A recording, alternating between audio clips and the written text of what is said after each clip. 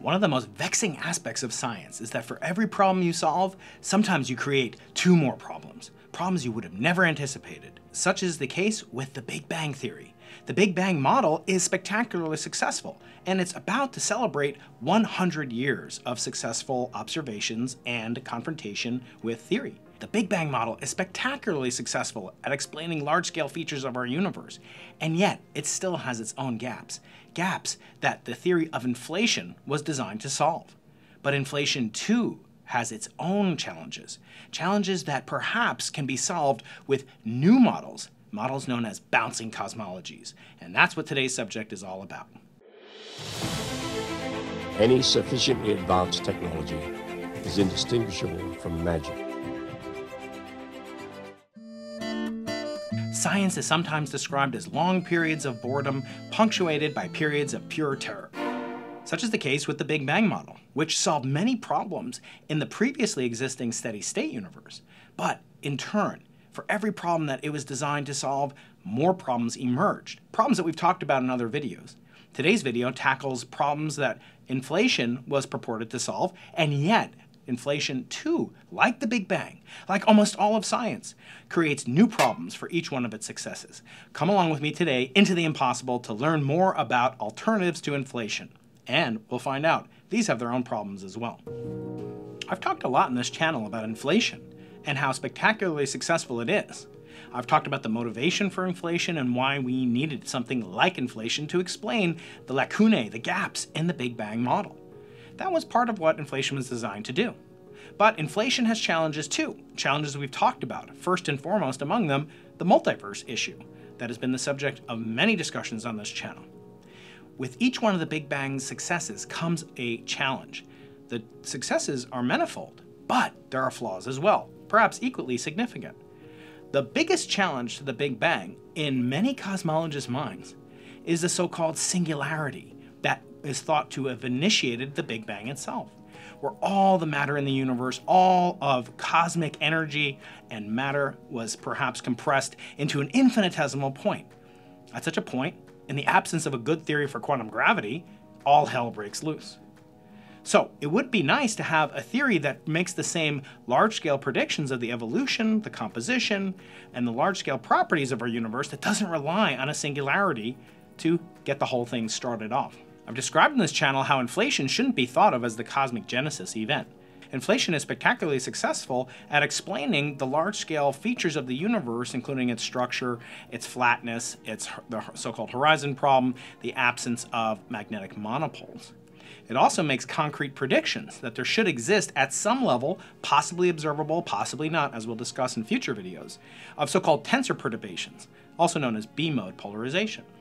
That was the subject of my book, Losing the Nobel Prize, and the so-called Bicep 2 incident.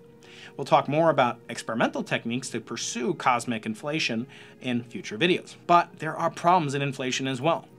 Most models of inflation are tacked onto a theory of the initial conditions of the universe, aka the Big Bang itself, when perhaps time came into existence, and these usually involve so-called singularities.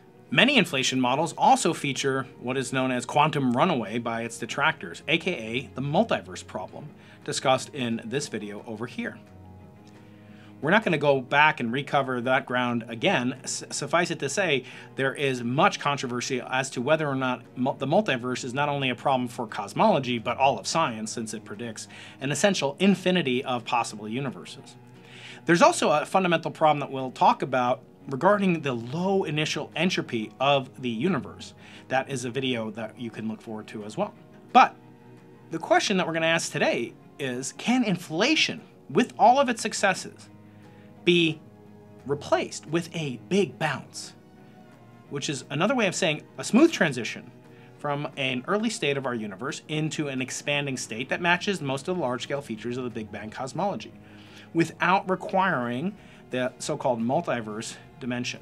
We've talked about alternatives, including Sir Roger Penrose's conformal cyclic cosmology, and even hinted at other explanations such as the ekpyrotic theory, of Paul Steinhardt, Neil Turok, and others that involve brains and extra dimensions.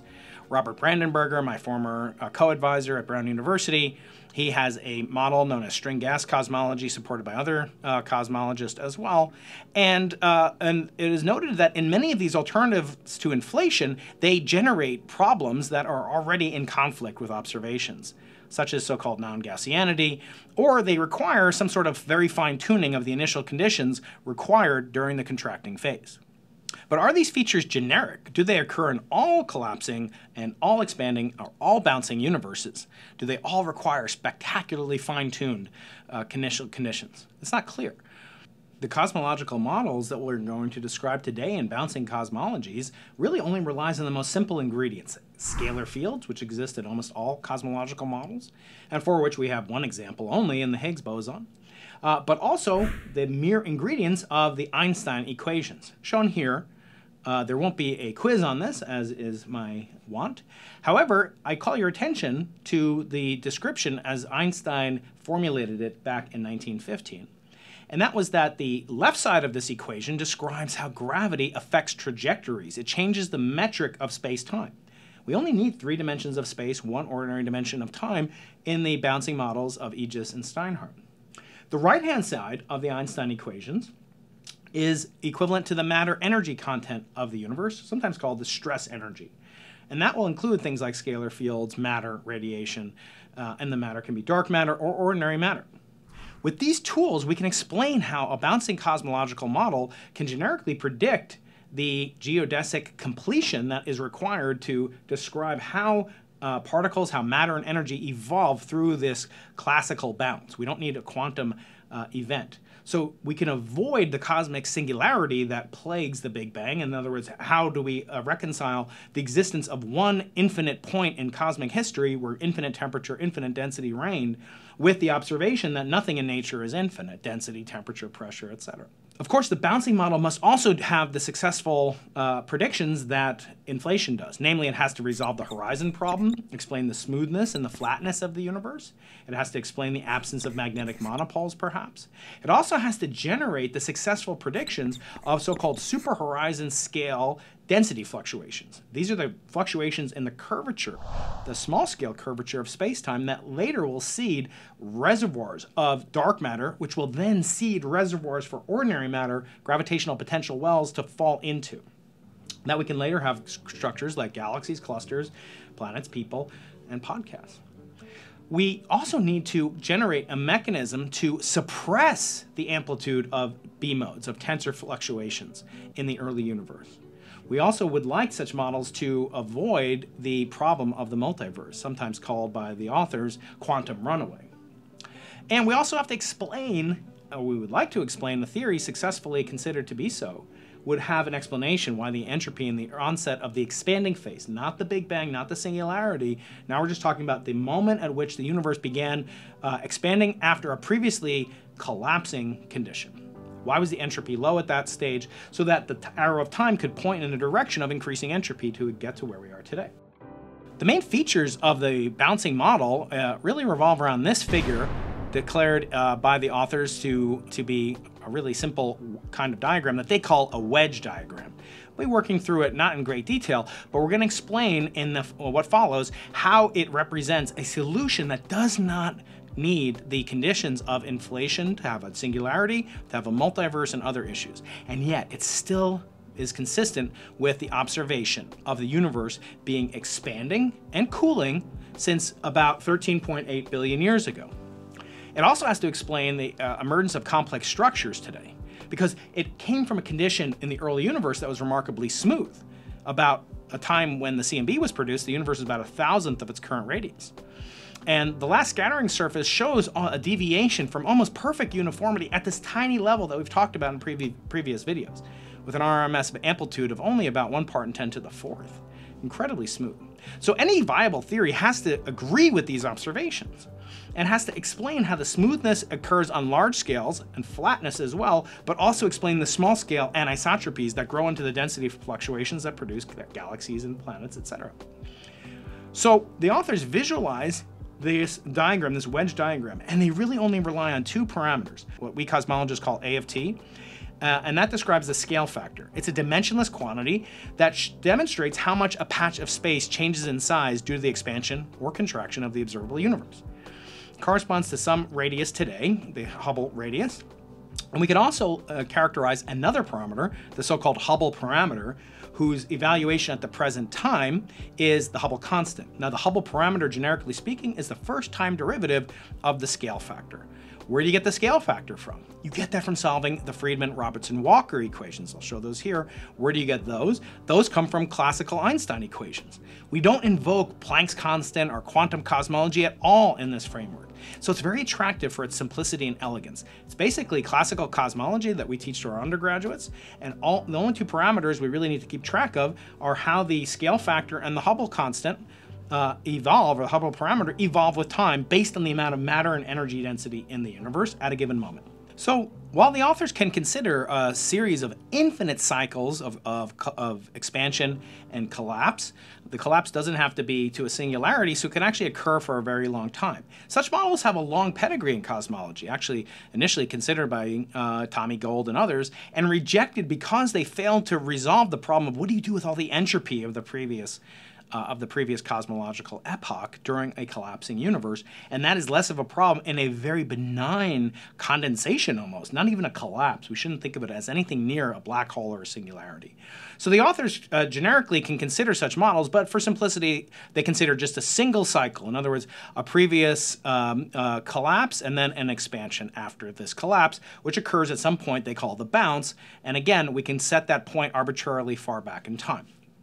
So one of the issues of Ijjas and Steinhardt's model has typically been this question of geodesic completeness, whether or not every particle that is participating in the expansion of the universe has a world line, a past history. Your world line is your own past history from birth to where you are now through four-dimensional space-time. Does geodesic completeness hold? In other words, can you complete the trajectory back through the bounce arbitrarily far back to cosmic history?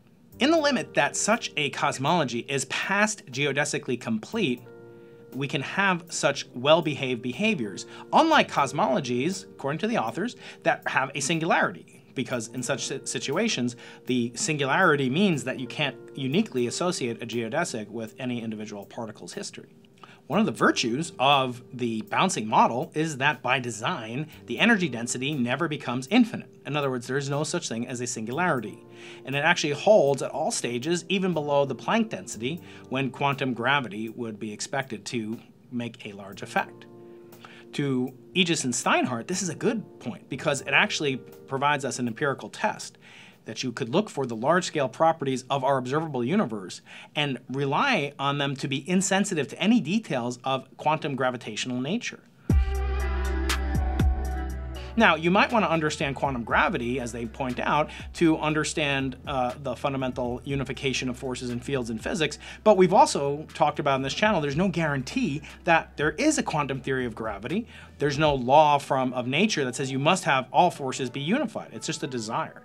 Obviously, because there is no quantum gravitational epoch in a bouncing model, you don't have to explain the transition from quantum to classical.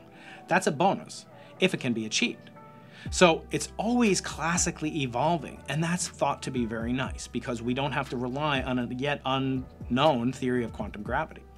So what happens to particles?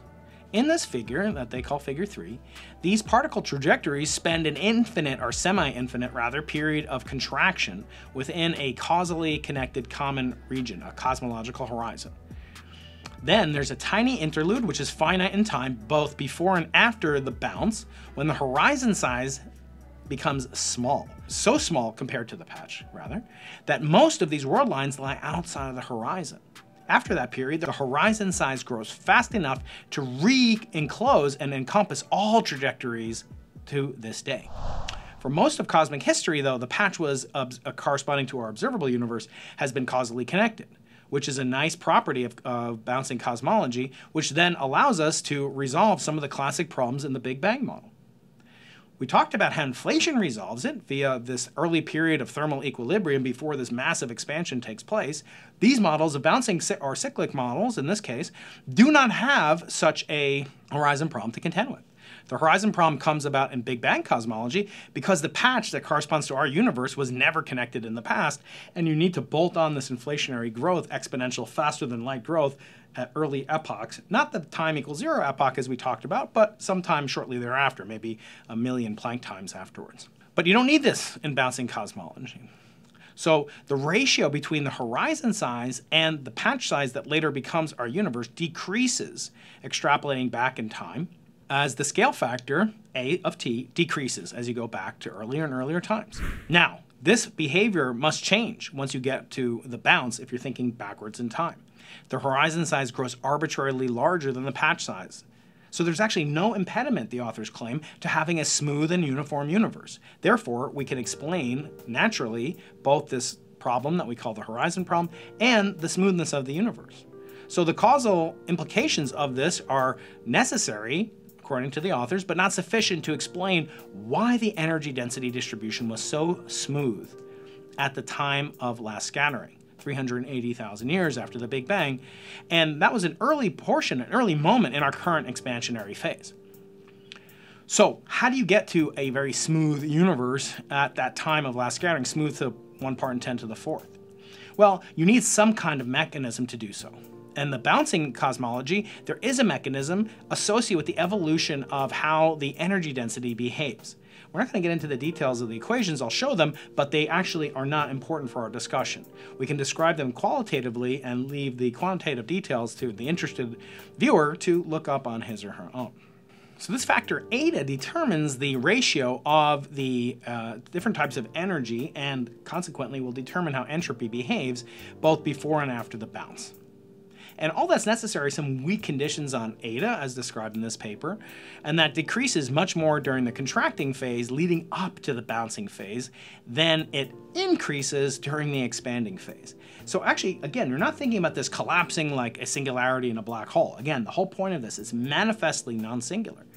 And in doing so, we can get rid of these challenges that plagued the early Big Bang model theory until inflation came along. But again, let's remind ourselves, inflation is by no means proven. It has some successes, it has some challenges, and on this channel we're exploring both the successes of inflation and the challenges to it, the new alternative models to inflation, created, I should add, by Paul Steinhardt, who's one of the fathers of so-called new inflation. So it's interesting that one of the fathers of the inflationary theory, recognized universally, no pun intended, as such, is actually one of the foremost critics against inflation. And he has a very, very interesting video with more technical details from the Simons Foundation that I'll put a link to over here. So are there any bounds on how the energy density behaves? Well, there are different epochs that we need to consider. The contracting phase, which there may be a bound on how much it can actually change in order to match the low entropy conditions at the start of the next expansionary phase after the bounce. But the average value of the energy density during the contracting phase can be much larger than it is during the expanding phase. So these two effects can make the contraction portion of the bouncing universe paradigm a very powerful smoothing mechanism. Some call it a super smoothing mechanism, so that we can start off with a smooth universe, which otherwise it's really hard. It's almost another fine-tuning problem that inflation predicts this expansion by e to the 60th power, the size of A, the A of t parameter, the scale factor, but it also allows for tiny fluctuations. They come about for completely different mechanisms. One, the formation of small-scale fluctuations comes from quantum jitters in the inflaton scalar field, and the flattening comes from the overall expansion of the scalar field's value itself. So it is accomplishing two things: crinkling on small scales and smoothing on large scales, but the timing has to be just right. If you get crinkly early on, then you inflate, you won't get the universe matching the observations that we see today. So this contraction phase becomes a very plausible mechanism to get a smooth universe. And the authors claim the same arguments apply to the flatness problem. Since the cosmic curvature depends on this eta parameter too at a very steep power, it actually reaches the bounce, the factor becomes small at small scales, and spatial curvature gets exponentially suppressed. Basically, you smooth out the flatness and the small scale perturbations as well. So how do we get small scale fluctuations? Well, like inflation, the bouncing model also features a scalar field. the scalar field has tiny quantum perturbations, which are not associated with quantum gravitational perturbations. These are quantum fluctuations, perturbation theory in a flat background, a flat space-time. And these tiny fluctuations in the equivalent scalar field produce later super-horizon scale, much larger scale fluctuations that were observed initially by Kobe in 1992 and have been observed subsequently by many experiments that led credibility to some process creating from quantum perturbations, not in quantum gravity, but in quantum field theory, fluctuations in this scalar field. So this model, unfortunately, in my opinion, has to have a scalar field. You'd like for an alternative to inflation to not have to have a scalar field. You'd like to have something completely different. And maybe it does, and we'll talk about that in the context of other models, and perhaps alternatives to inflation. So alternatives to the alternatives. Now, how do you convert the scalar field fluctuations into density, also known as curvature fluctuations in the space-time metric that then explain the temperature variations in the CMB, providing the seeds for galaxy and cluster formation? Well, this conversion of the scalar field's quantum fluctuations to density fluctuations have to then match the observed so-called parameters of the power spectrum. These are observations of what's known as the scalar power spectrum n sub s and its amplitude a sub s. These are well-measured parameters from the CMB and other cosmic probes. Now, the authors admit that actually some of the first examples of bouncing models in the literature produced a lot of different unobserved phenomena from structure formation, mostly called non-Gaussianity. It was later discovered by the current authors that it's not a generic feature of all bouncing cosmological models. So that is not a strike against the bouncing scenario. It's not a proof either, but the question is, where do these fluctuations come from? The authors claim this is model dependent. In other words, it depends on your initial model, and so much effort and energy has gone into inflation. I think it behooves us as cosmologists to look at models alternatives to inflation with as much scrutiny because they're essentially trying to do something for the betterment of our understanding of cosmogenesis. This would actually have within it a description of what you could plausibly say is cosmogenesis. The next feature that's an important prediction of bouncing models is that we should not observe tensor or B-mode perturbations in the CMB and its polarization. That would be bad news for me if I'm studying it with experiments like the Simons Observatory, right? But actually, it's a testable prediction that can be falsified by an observation of B-mode polarization by the Simons Observatory BICIP array, CMB stage 4. And so in the bouncing model, the contraction before the bounce actually is going to suppress these tensor perturbations that lead to gravitational wave, what we call gravitational wave background perturbations. They'll be exquisitely small in all models of bouncing cosmology. They may be small in models of inflation. There's no guarantee that we can detect them. But the tensor modes, they are sometimes called primary tensor fluctuations, are actually proportionately small to the size of the Hubble, the energy density or the Hubble parameter is small at the bounce phase. So these models, bouncing models, make a concrete prediction. There should be no observable B-modes, what we call primary B-modes. They also make the remark that late-time, so-called secondary tensor modes can be created when density fluctuations re-enter the horizon. Basically, it's enormous amounts of mass are moving with enormous velocities and accelerations. Generically, they will generate gravitational waves, just like LIGO measures. But LIGOs, black holes, and spiraling black hole gravitational radiation are not indicative of something in cosmology. But those would be really suppressed compared to what we would ever hope to detect with experiments like the Simons Observatory, corresponding for you aficionados of a tensor to scalar ratio of a part in a million, far smaller than any goal of CMB stage 4, Simons Observatory, or BICIP array. The last part that bears really strong emphasis is that you don't need a multiverse in the bouncing cosmological models. The smoothing phase is the phase of contraction. And it gives the impression that, according to the authors, the evolution should be uniform. But they also hint and warn that that's only an approximation. Quantum fluctuations on super horizon scales can actually change how fast the universe is contracting before the bounce and can advance or enhance the smoothing and contraction phase. So in inflationary models, most inflationary models have the so-called multiverse problem, and they claim that's associated with quantum runaway when a gravitational effect can amplify the volume of rare large fluctuations. And so you would expect in such regions to be very, very smooth for a very, very long phase and get more and more rare fluctuations in the inflationary models. So this doesn't occur in the bouncing models. And that's an important alternative feature of them. In the bouncing models, the analogous rare fluctuations are able to keep smoothing phases really very smooth and creating patches that are contracting and balance out the number that are rare expanding. And that leaves smaller and smaller volumes, gives them less time for these rare fluctuations to take place. So you don't see a quantum runaway, you kind of have equal measures of both large and small scale patches, and their growth rates are accordingly well balanced. Lastly, the small entropy of the beginning of the expanding phase can be explained in bouncing cosmologies, which is a very strong feature in their favor, because the second law of thermodynamics predicts that entropy density must be increasing. So over 13.8 billion years of growth, with a known predictable growth rate for matter and radiation since that time, the universe must have had very, very exponentially small entropy density in its early phases, either at the Big Bang, in the Big Bang or inflation cosmology, or after the bounce. So nowadays, when we think of inflation at higher and higher levels, we have to look back in the future and say that there must be a reason why the entropy would be lower in the early universe. There's no mechanism for that in inflation. It's usually established by fiat, called the past hypothesis. And in the bouncing cosmology, the patch that corresponds to our observable universe today was only a tiny infinitesimal fraction of the horizon size long, long before the bounce.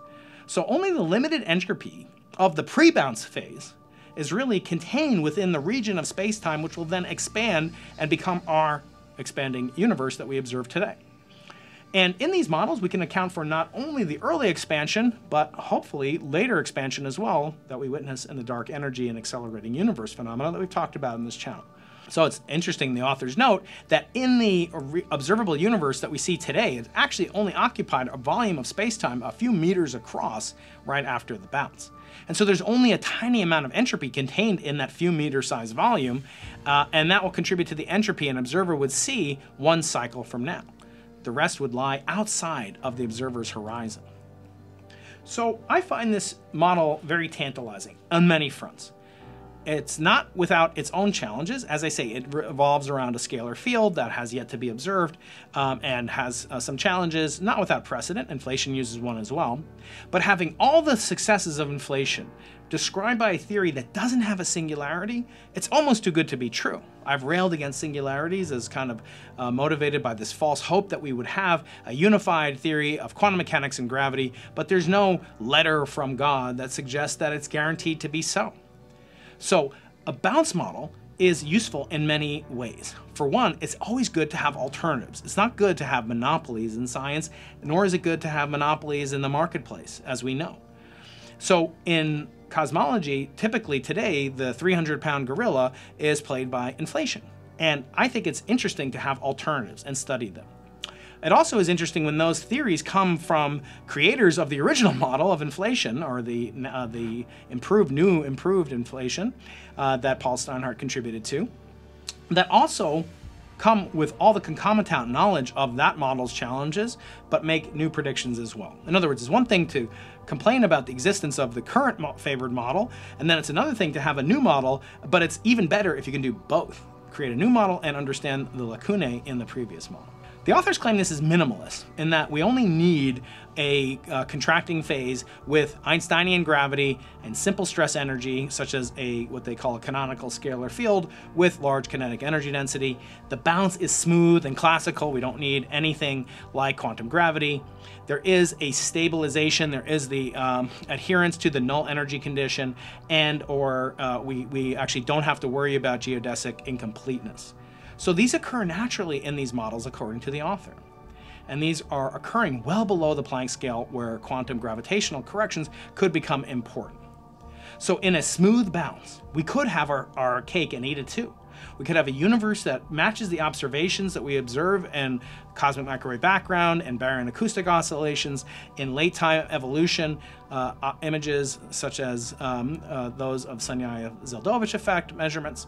And we can also have an explanation for the existence of an expanding universe coming from something, not nothing, as it does in inflation.